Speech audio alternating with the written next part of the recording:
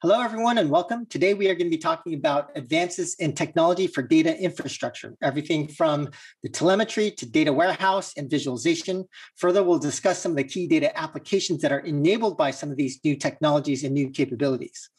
We'll talk about things like how are things done today versus, say, 5 years ago? What are some of the biggest tech advances that game studios should be aware of? And to speak to all of these issues, we have, first of all, Andre Cohen, head of data science at mobile game publisher Tilting Point. Second, we have Gaurav Gupta, partner at Lightspeed Venture Partners, former VP of product at both Splunk and Elastic, and current board member at Grafana. And finally, we have Oliver Loffler, former CTO of Colibri Games, the creators of games such as Idle Miner Tycoon and Idle Factory Tycoon. And Oliver, I know you've recently had a change, having left Colibri very recently. Can you speak a little bit about what you are currently working on? Yeah, so maybe a small recap. So we as founders, we sold the majority of our shares of Colibri to Ubisoft last year. And then we kind of set ourselves three main goals. First is like to establish a great leadership team, to start, second, to start a new games machinery so that we are able to build also new games. And third, actually to transition Colibri to a data-driven culture, something we can also talk a little bit in here. And we achieved these goals in the beginning of this year, and then we decided it was a good time to leave the company. So we as founders are now transitioned out like since April, and we will now focus a little bit more on together like investing into different assets like stocks, funds, but also looking into some angel investments and crypto, for example, and also like taking some time to disconnect a little bit and to get our clear thoughts again, maybe see like what the future brings. And Gaurav, I know you've been investing in a lot of these data infrastructure types of companies. Is there any companies we should be aware of outside of some of the main ones we'll be talking about? Yeah, maybe I'll just give you some quick context. Lightspeed, the firm I work at, is a global firm. We invest across stages and we invest across everything, enterprise, consumer, healthcare. In fact, we've done a bunch of gaming investments. I personally am on the infrastructure side and have interacted with gaming companies for a while now. In particular, like Lightspeed. So you mentioned Grafana, the company I'm involved with. We've got a bunch of other ones. Matillion is a company that sits on top of Snowflake and does a bunch of ELT type operations, data transformation operations that'd be interesting. Materialize is a streaming analytics company that we're involved with. And Dremio is another company that could be interesting. That's a SQL query engine that lets you query data from many data sources. So those are some examples of the companies that the firm's involved with. Right. Andre, any interesting news from Tilting Point before we jump in as well? No, I think we're still growing, and we've actually figured out, that the data platform, which is relevant to this, is basically the key to managing games, especially like in the breadth of it. So we're doubling down even further this year into how to do this kind of stuff. Specific because there's so many variations of service providers today that we just have taken everything into account. So yeah, we're growing very fast and getting more games that are all different. Right. And speaking to the data platform, I thought we could start by talking about some of the new applications. So for free-to-play game studios trying to gain competitive advantage, we've seen a lot of new capabilities arise, whether it's from Snowflake or Grafana or the other companies like that. And so what are some of the key applications in terms of whether it's, from a data warehousing perspective or visualization or analytics that enables free-to-play game studios to become more competitive and to, be a better, stronger free-to-play game studio? And maybe Andre, starting with you, since you're in the thick of it. Yeah, sure. I mean, the one of the hardest things for free-to-play now with so many services is combining all the data together.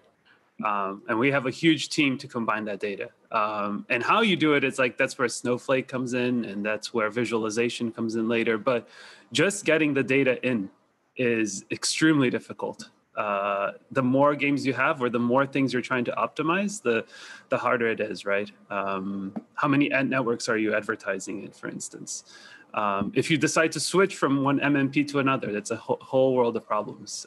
If you're interested in conversion values on Apple, that's a whole other pipeline that you have to start researching, and there's no documentation. So that to us is really, really like a technology that's coming up now. There used to be ways of doing it before. Now there's ways that are easier sometimes, like there's drag and drop ways of doing it even, but it's still at the early days. I don't know about you, Oliver. Maybe you, like, how do you see the data problem as like a single or 2 or 3 games developer? Yeah, sure. We have Colibri has it like a little bit easier, since like we can basically control like what tech the games integrate, and can basically make use of the same ad networks and so on and so on and so on and so forth from the data side. But it's still like always like a challenge, like to normalize the data or kind of get it on the same level. So you get like an KPI from that API, and you get like another KPI from another API, and they're maybe meaning the same thing, but they're slightly different or slightly differently like defined. And then you sometimes need to combine this data together in order to make real use of it. But that's like often a challenge to do that if you have like a lot of different data sources. So I think this will always be a challenge, but I think like at least like data infrastructure can at least help and kind of get this data into one place, and then you can work with it more easily. You can transform it, you can clean it, and so on and so forth. So these things can help, of course. Well, so it sounds like some of this technology may be useful for data standardization, but is there anything in particular, like for example, as far as like capabilities or ways to have competitive advantage? It sounds like, getting KPIs and aggregating different types of data is one thing, but are there any more, some of the fancy pants stuff you guys might be doing at Tilting Point, Andre? Is like, I know we've talked before about user journeys, things like that, but are there any specific applications that you can think of that free-to-play game studios should be looking at increasingly in the future that might now be enabled by some of this new data infrastructure and capabilities that are coming online? Yeah, I mean, I think we're entering a phase where there's a lot of SaaS service providers out there that can do things that before used to require a full data science team, right? So there's like a startup now called Pecan. They do LTV, but they sit on top of all this infrastructure of Snowflake or Databricks and whatever you want. And that's really cool. Like it makes it turnkey solution for a problem that everyone has, LTV. It makes you ahead of the curve for the people that don't have that kind of technology. So it's kind of neat. And we have the same thing that we're spending a lot of time is data quality. So like, are you getting data into your system? Did you receive as much data as you expected? Are the country codes making sense in the data, as Oliver said, right? Normalization and cleaning up. And there's another service for that. I think it's called Monte Carlo. And again, turnkey solution. You no longer have to think about all this stuff. And I mean, Gaurav, I mean, you even mentioned Grafana, right? I think one of the cool things there is now there's more and more plugins. So you can plug in data sources from different places and monitor it, which is something that we think is, how often have I seen, someone starts an A/B test and then only 2 weeks later do they realize, oh crap, the data we're receiving is not correct. We can't finish the A/B test because we never validated the data in the first place. So that's, I think, where monitoring really comes in. And that's all new. I mean, I think that 10 years ago, we weren't there yet. Just getting data was enough of a challenge. Yeah, I'll add, I mean,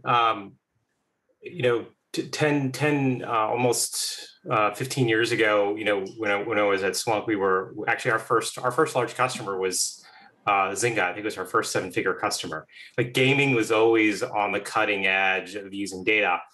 But for many years, it was really centered around what we now call observability, right? Which is just like, make sure the game's up, make sure it's scaling. And in the early days, actually, the most cutting edge companies started to do some analytics, because effectively what they were doing, observability contains logs, traces, and metrics about the game. And so they were dumping all these things into systems like Splunk and eventually Elastic, mostly to keep the game up and running. But over time, they sort of realized that they could actually get a lot of analytics out of it. And the use cases that, it's just gotten more sophisticated over time, but it's really about kind of optimizing and personalizing the game to the user, right? And so that might be something like, forecasting what a player might do based on what they've done before, and then changing how the game works to improve the customer experience somehow, or targeting ads or marketing really effectively down to the individual user, right? Based on what they've done. And so, that stuff is extremely powerful and is basically the edge that a lot of these gaming providers can have to increase retention, but also monetize better. And so I think that's driving everyone to put this data. At the same time, the games have got more complex. So the observability problem's still there in spades, right? Because you've now got these global games, across the world, millions and millions of users. So you've got the scaling issues, and then you've got all this need and desire to personalize and optimize the game. And I think both of those things have now converged, where I think gaming companies are almost like data companies. They have so many data science engineers these days. So, yeah. So I also think especially in the last years, there was a big shift into going away from only the observability to also playing back. So I think there was a lot of advances in the last 10 years where you can more easily get data from the game, store it somewhere, and then visualize it. But I think now is the time where it's kind of getting into a circle. So not just a one-way streets, but rather going from the insights you generate or from the data you have in your data warehouse, going back to the game or play it back to the game. And then it kind of gets to a circle. And that's where things what do you mention, predictions, recommendations, target personalization of the game becomes more and more important now. Right.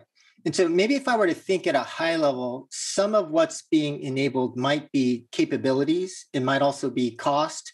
It may also be switching, like being able to the example that you mentioned earlier, Andre, right now, a big deal is on the MMP side, right?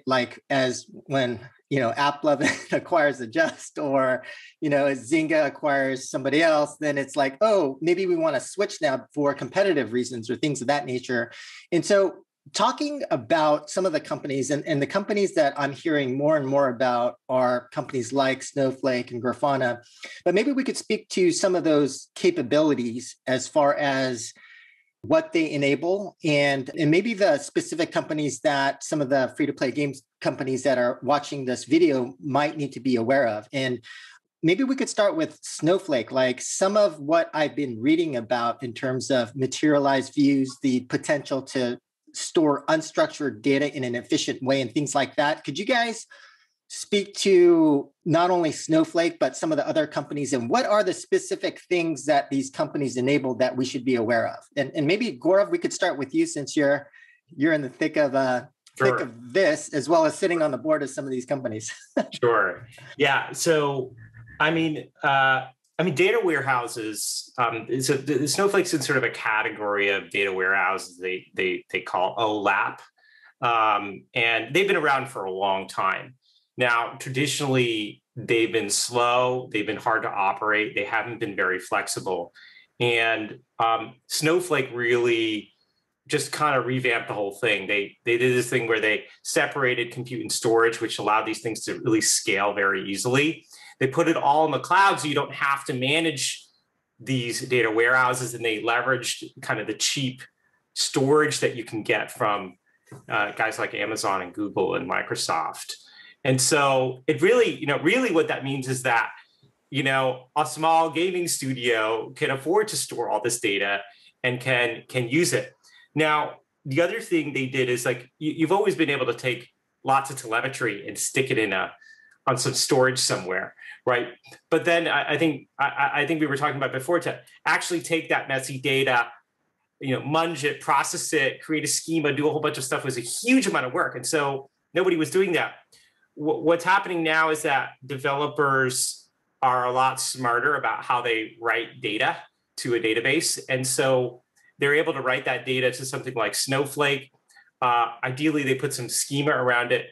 And the beauty of something like Snowflake is that they can then use just plain old SQL to query it, right? Versus like back in the day, they were sticking it in Hadoop or just plain S3, and developers had to learn a whole new language to start to query the data. So those are some of the innovations that it's enabled. I will say, though, that Snowflake remains a batch system. Right, it's not really real time. Although I think things like materialized views helps improve how queries perform. But fundamentally, you take the data. There's a delay. It goes into Snowflake. Actually, a lot of people do. You can do transformation inside of Snowflake even further. It's called something called ELT, extract, load, transform. But it's a batch process, meaning it doesn't necessarily enable real time, gaming operations. So there's a whole set of interesting use cases around analytics of games, maybe even doing some predictive modeling. But the real-time aspects are probably still done by other tools. So I'll stop there. I'll let these other guys jump in. They have thoughts. Yeah. So I agree. I think if you compare it to a normal database, I think there's a lot of things which, for example, Snowflake improves. Of course, first it's an OLAP service, so I think crunching a lot of data is much more performant. And I think Snowflake in general does a really good job there in kind of optimizing your queries for you. Don't need to worry about setting any indices and these kind of things what you would need to do in other databases. So they kind of take off a lot of the work of a database administrator, for example, and just get it for you. And I think this really helped at Colibri back then when we switched over to Snowflake, so that we can just store all the data and can query it in a quite performant and easy way. And so I think what's really cool is that you have also the structured and unstructured or semi-structured data. So you can dump in your raw JSON in there and then kind of do another layer, which kind of is a cleaned layer, and then another layer, which is more for transformations and aggregations. You can do it all in one spot. You don't need any other storage, like another blob storage or data lake or something like that. So you can have everything in one place. And I think this makes things a lot easier. I think multi-tenancy support, something that you also mentioned, separation of storage in compute is really cool, so that you can basically have different clusters or compute units kind of operating on your data, which don't influence each other. So you can have one cluster kind of for your dashboards, which should always be running. And if people kind of want to look at data, it shouldn't be influenced when for example, an analyst doing some heavy queries on the same data. So that's really cool. And I think also the scalability and the cost side is also an important thing which Snowflake improves. So you can basically spin up a stronger cluster or a kind of compute unit in seconds. So if you need to do some heavy queries, you can just scale up your computation, do your queries, and then scale it down in a second. You can also write some scripts that, for example, during working hours, you have more compute. And when everyone kind of goes to sleep and the data is not really touched, you can shut down most of your compute units and therefore save costs. And I think these are a lot of things which Snowflake enables and kind of makes the life easier and less costly for a lot of game developers. Yeah, I mean, the tilting point has a lot of the same things in the sense of from a day-to-day, actually real-time is not necessary, I find, because there's always monitoring that you can use, but also if you really want to make a complex query, it's in batch, as you said, Gaurav, and so it doesn't have to be every second that it gets updated. And big decisions don't get made on the fly at 3 p.m. on an afternoon after, something happened. What I find a lot, and that's what we're scaling at Tilting Point, is that we like, as you said, Oliver, like the interactive cluster, a cluster that's just dedicated for BI analysts to do queries ad hoc, is like the thing that we look a lot now. And the more we give people access to the data, the more we are reconsidering how we're storing data and how we're transforming the data, and also even the service providers in some ways. It's amazing how many people, I think, in the 21st century are capable BI analysts. I think they all got trained by the School of Excel, and by now everyone is an expert at pivot tables, and that's actually pushing us along really fast into a new direction of. It's not just, blobs of JSON. Like 10 years ago, we were talking about blobs of JSON. People would get CSV files from the BI analyst. And now the expectation is pretty graphs of real-time data from yesterday, using, as much data as you want. Because I think that's the big change also recently is data is pretty cheap. I don't think that's the limiting factor for a publisher. If you have a successful game. If the game is not successful, the cost is still prohibitive. Yeah. But if all right, can we talk a little bit about where Snowflake is not so great?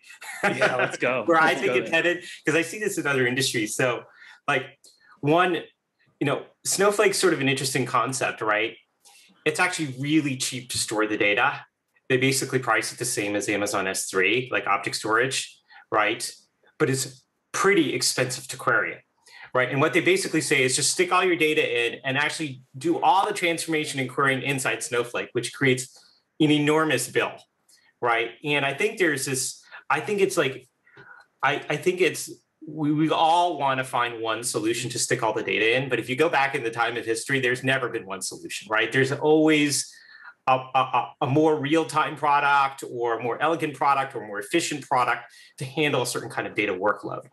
So, I think, Snowflake has built a wonderful product, but you're starting to see some of the data lake architectures catch up, right? Some of the stuff, like if you're not going to use Snowflake, I think a lot of people right now are using some combination of, Airflow plus Python to do the ETL, and then they're storing it in a data lake like S3, or they're using Databricks.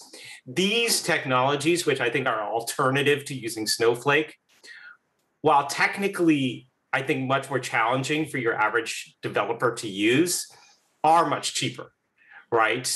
And in some ways more flexible, because you can route the data to many different solutions, and then you can use like a query engine like Presto or Dremio on top of multiple data stores as a single point, right? And I think that's probably, I imagine the larger studios, I think a lot of studios will start on Snowflake, but sort of will probably reach the limits of that as they start collecting more and more data. And so I think it'll be interesting to watch, because there's definitely a tax. Like the more you use the data, the more the bill goes up. But it's in the beginning you're not using the data, so you're like, oh, this is the same cost as storing it, like in regular storage. So it's actually a pretty brilliant business model they have. So in Databricks, they recently released a whole new suite of services for SQL Interactive, right? And again, it's like I can already see through, there's definitely a balance between cost and performance. And it's like, no one's going to have the best solution. And yeah, I think a lot of it also has to do with accuracy. How accurate do you want to be? Which I was going to actually ask you, Oliver, since you were more in like the gaming development side, like what happened to like Amplitude and these other analytics services that just do analytics? Because ultimately Snowflake is for analytics, right? That's what it's meant for. So why not use a service dedicated for gaming analytics? Yeah, I think like it depends on the company size and what you want to do with the data. So I think like in the beginning, it's probably good to use like, if you're a small developer, use like some third party or SaaS services like Amplitude, but also some free ones and so on. Get your KPIs, know your game and so on. But as soon as you start growing and you want to dig deeper into the data, you want to have like the flexibility to do the queries you want to make, or if you want to basically control like how are KPIs defined and so on. Sometimes it's not very transparent how these tools are defining KPIs or calculate them and so on. There can be things going wrong on their side as well, where you don't have the insights done. And at some point, at least that was the case with Colibri Games, was like that we wanted to be in control of the data. So with Amplitude, we didn't have like really like the control, and we couldn't do all the things. And of course, you can maybe have some APIs and so on. But I think like what I see more recently and more coming up is like that the game developers or publishers are kind of owning the data, and then there are applications on top which use the data. Like for example, like putting everything into Snowflake or blob storage or like data lake, and then there are applications like kind of reading from that data, and then you can get like certain information out of there and or services out of there, but you are still owning the data. And if you want to use that tool and another tool and the 3-4 tools, it gets much easier if you are kind of in control of the data instead of like putting everything just into one SaaS tool and then it's kind of locked in there. Yeah. So maybe we could talk about, to your point, Oliver, you're saying that the size of the company matters. And so maybe from the perspective of small company, mid-sized company to large company or publisher, maybe we could talk about what a best-in-class tech stack or data stack would look like. So you mentioned on the small side, you probably just use a third party. So whether it's Amplitude, Mixpanel, Leanplum, something like that. Do you guys have any thoughts or recommendations that you guys would make? I'm a fan of Amplitude as well, but are there any other thoughts in terms of specific vendors for maybe folks in the audience who are thinking about considering some types of solutions, just talking about the small company for now? Yeah, I think you named a lot of them. I think it depends like on what you want to achieve, like what are the use cases for your data. So of course, like Leanplum, if you want to go more into personalization, CRM, A/B testing maybe is a good tool. Then there are tools which are more just focused on KPIs and dashboards. You can easily build some dashboards, even tools to build predictions. There's the whole marketing MMP tools where you like AppsFlyer and Adjust and Singular and so on, where you can just like put your data in and get like the attribution on top of it. So I think like there depends like what are your use cases, what you want to do with the data. But if you're very small, I would rather try to combine certain tools and so on, and then only later, like they see like maybe some shortcomings, or if you want to have more flexibility, then kind of start to invest in your own data warehouse, or maybe a mix of like the tools in a data warehouse or something like that. Right. And so on the small side, third party, you're a little bit kind of fixed in terms of templated ways of seeing things like that. For the mid-size companies, so you've got a game or several games, you're starting to achieve scale. Like a common data stack that I've seen is like Firebase for telemetry, and then like a Google BigQuery for your data warehouse, and then for visualization, like a SQL-based approach, like a Periscope or a Mode or something like that. But for mid-sized companies, in terms of a recommended data stack, do you guys have any thoughts in terms of the mid-sized company? I mean, I was going to actually suggest exactly what you just said. Okay. Because it gives you the best of both worlds. They do have, push notifications, player profiles. They have, you can do everything you can do in Leanplum, basically in Firebase. And you can also, you have BigQuery, as you said as well. All the data is stored in a pretty decent, fast database. And even going further, I mean, they have Data Studio, which is not bad and it's free. And they also acquired Looker, which works beautifully with BigQuery. So I think that's kind of like the cutting edge where you don't need to hire more engineers. I think the gap is up to here. You can do it with, a full stack person. And then there's the big jump of, okay, hiring people that have no interest in Unity, and they're strictly going to be just working on data. That I think architecture makes sense. I mean, BigQuery, Snowflake, whatever it may be, plus some BI tool for analytics. I think a lot of these gaming companies also they need to have an observability stack, right? Especially as they're launching or they're scaling. So they probably have to couple that with, a set of observability tools. On the logging side, that could be Splunk or Elastic. On the tracing side, that could be something like New Relic or AppDynamics, or you could use something like Datadog, which covers it all. A lot of these companies are starting to want to use multiple products, right? Because none of those products are really good at a single one thing. That's actually, by the way, where Grafana comes in, right? While Grafana has its own you can use backends like Prometheus or a time series database that can sit on top of multiple observability products and sort of bring it all together. So that's it feels like one product in the end to the folks who are running operations, the SREs. But typically I think the analytics stack would be then complemented by this sort of observability stack. I'm curious what you guys use at your companies to do that stuff. Well, I think the difference is almost, do you have a backend server, right? So a lot of Tilting Point games have no backend server. So our observability happens on the data ingestion side. Got it. And then, we do have Grafana and Prometheus and Grafana, the other one that you mentioned as well, for logs, and that's a perfect solution. But in the gaming side, I think that's also a big difference between small studio and mid-size or large studio is the backend. I have no idea if you, Oliver, how much of a backend analytics there was. Yeah. So with Colibri, they also never built their own backend. There are tools for that as well nowadays, like PlayFab, for example. Firebase, I think, could also be considered as a backend. So I think for a lot of casual, not multiplayer games, there's no need of backend, and then you often start sending events directly to any service which can consume that directly without needing to go to a backend first and then get the data out of the backend again. So I think for at least the more casual mobile games, that's more and more often the case.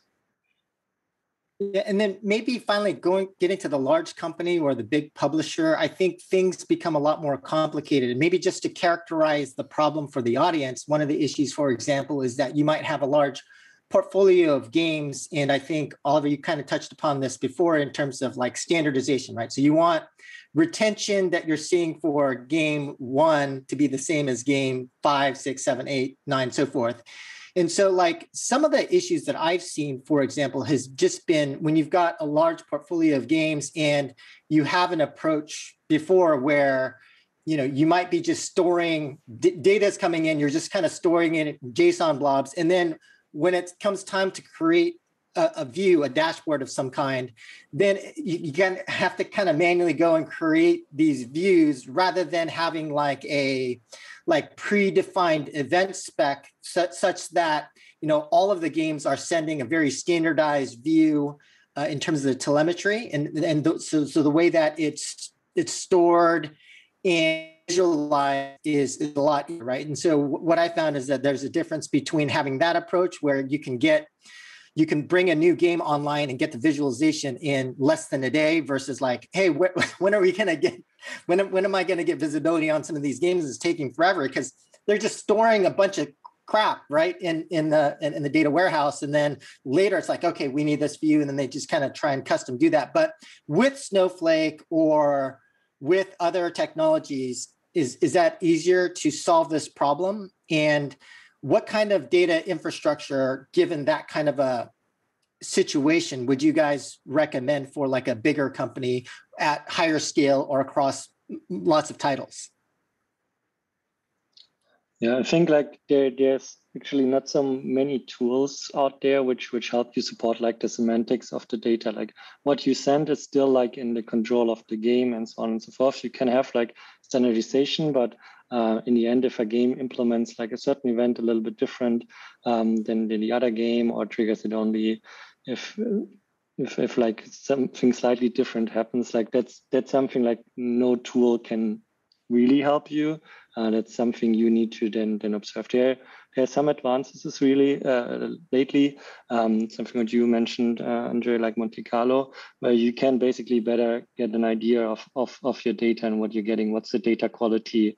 What are the values for certain fields, and so on. And you can better understand if something goes wrong. But like kind of defining the semantics of the data and making sure that everything is on the same level. I think there's not yet so much support, but that's I think like the most domain specific things where infrastructure can't help you that much, because like it's up to you like how you define your data and what the data is you send to these infrastructures. Yeah, I mean, at Tilting Point, we made the switch about a year ago, I would say, to being more mature about data. So we used to be like 3 years ago, we were all Python notebooks doing ETL jobs and just gluing data together in whatever way we could. And then about a year ago, we decided to completely redo everything, thinking about it in like how do big boys do it.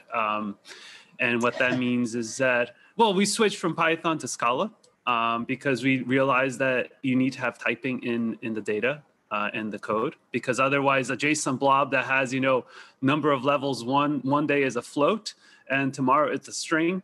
And then you only figure that out when the query doesn't work. So typing was really big for us. And then on the other side, like before Monte Carlo was around, like we'd started working on all the data quality tooling that we needed, right? Are we getting the same number of events from day to day and things like that? And there's also tools like from a data science side that I hope become more popular in general. It's like H2O. Because a lot of tools out there exist for creating data sets for data scientists. But the same tool that allows you to make a data set to analyze, like, am I getting a good sample of data, is actually pretty decent for understanding data quality. And so that's neat. So yeah, we totally switch our entire ETL. The other part is that we very much strongly believe in multi-hop infrastructure, meaning that we work on 3 levels of data quality. The first level is the bronze level, which is just the raw data, and it could be just garbage that we get from an API. We don't know what it is. Then there is a silver level that is cleaner, that we start to combine things together. And then there's the gold. The gold is the one that we give to the stakeholders or the game managers. And by doing so and putting data quality requirements on each step, the gold is pristine. And that philosophy and us redoing all of our infrastructure has like totally changed how we see data and the data quality and the data trust that we have in the company. That said, it's a lot of work. It is a lot of work to do this. Okay, and maybe one other question I could ask is around this kind of dynamic, this balance between cost and data fidelity, quality, things like what if, right? Like, and so for a lot of, especially mobile free-to-play games, to some degree, and especially for some games where you're really looking at margin and you want to reduce the cost of your data infrastructure, you might have a budget in terms of, hey, we want to get under 15 events per DAO or something like that. And you want to be really efficient in terms of your data versus, hey, we're just going to store as much as possible because we don't know what we might need to learn later. And so some of the things I've seen before are some games that just store a massive amount of data and then no one ever looks at it.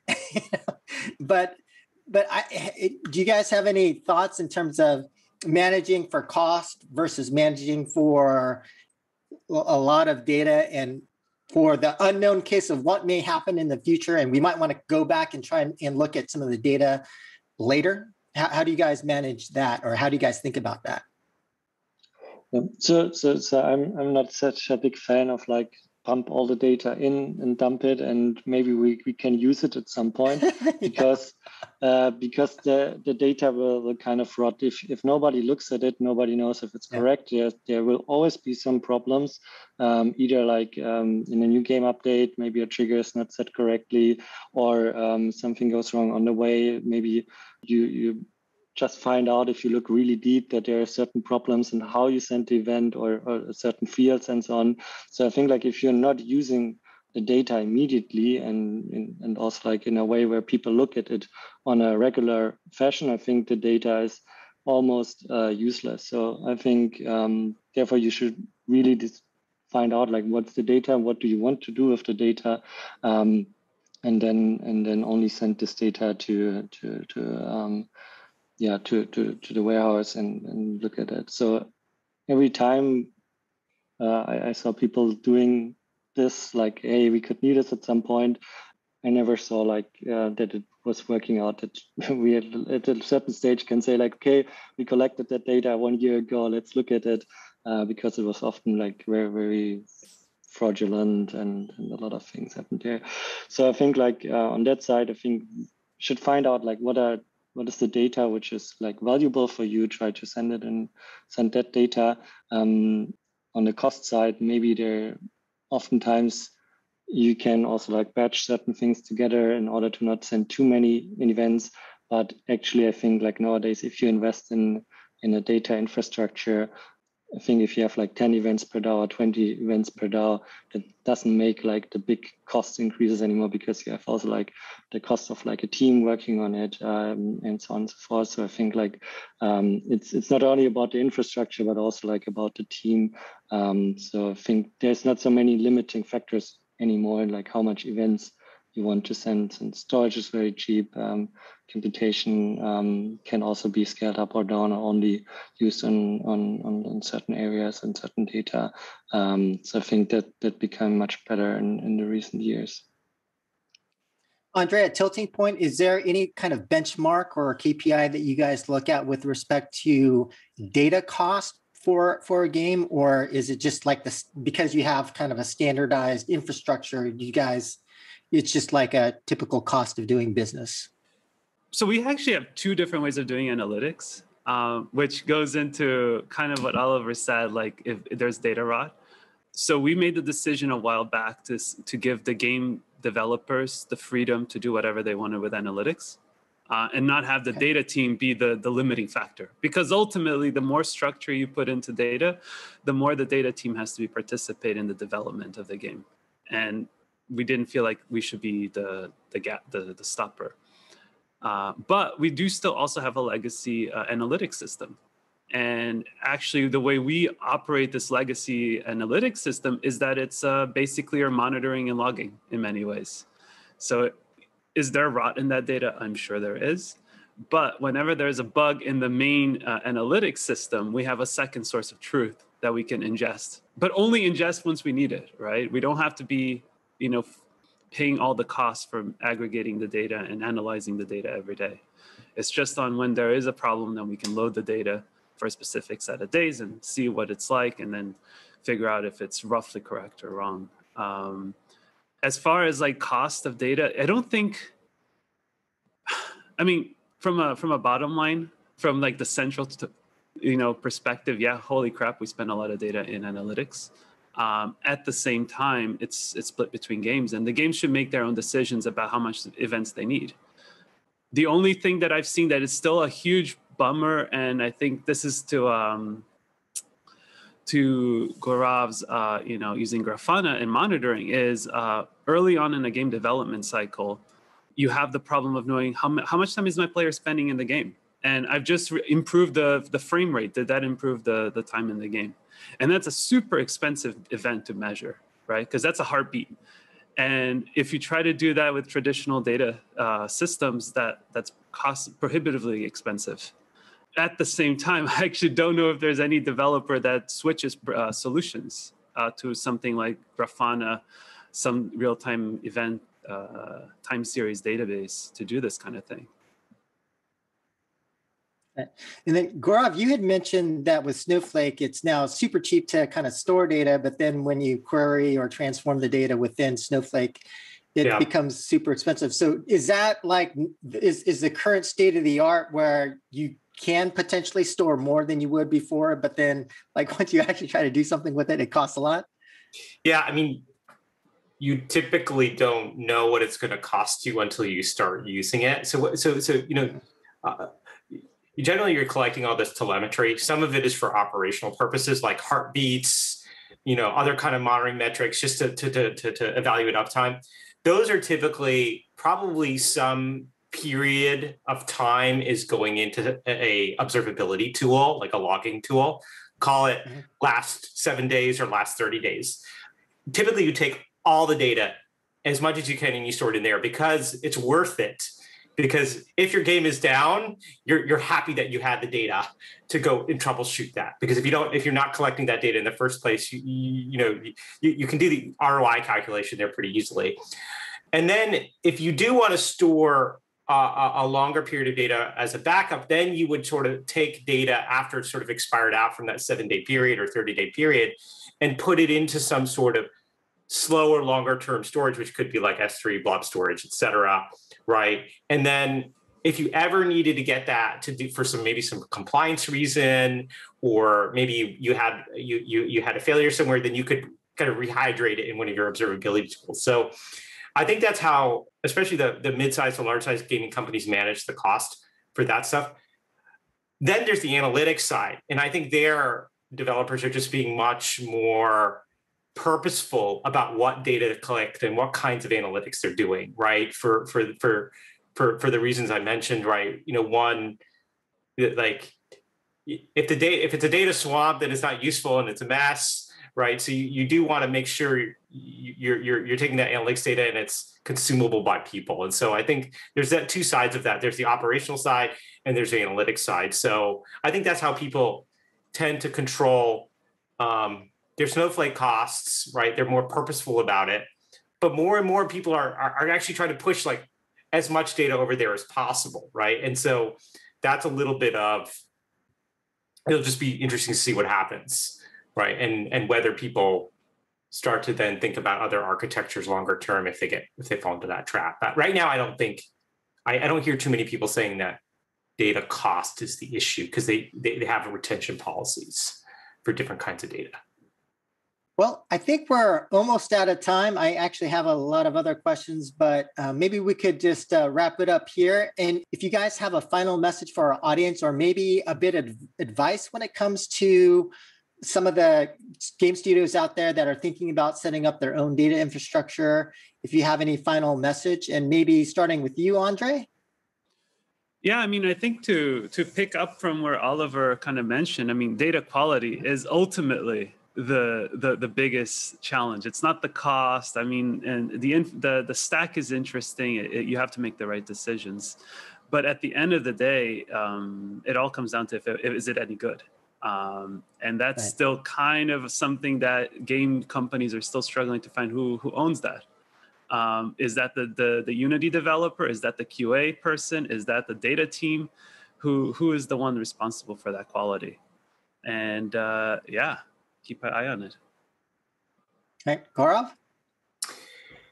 Yeah, I think data, both the analytics side and the observability side is an afterthought, right? Unfortunately, because you're trying to get the game built. And I mean, to the degree, like you can make your life a lot easier if you plan this stuff up front.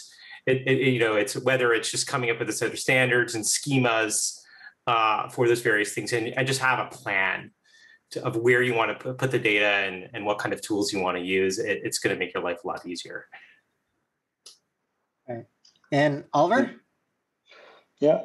Also, I think like what Andre and Gaurav said is very true. But I think there's also like another point which is also very important. It's like you can have like the best tech and infrastructure and so on. You need to make people use the data and kind of establish like a culture. And I think that's also like a very big challenge.